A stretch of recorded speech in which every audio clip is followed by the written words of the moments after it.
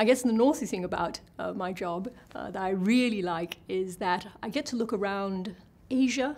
I get to look around the world and ask myself, what are the things that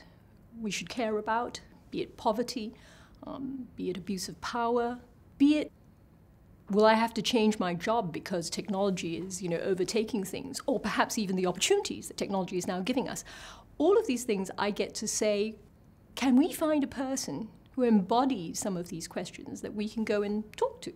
And I hope that I'm a bit wiser, and very much hope that the viewer is a bit wiser, or at least a bit more informed. I would say that the thing that I most want conversation with to do is to make the viewer go away and think,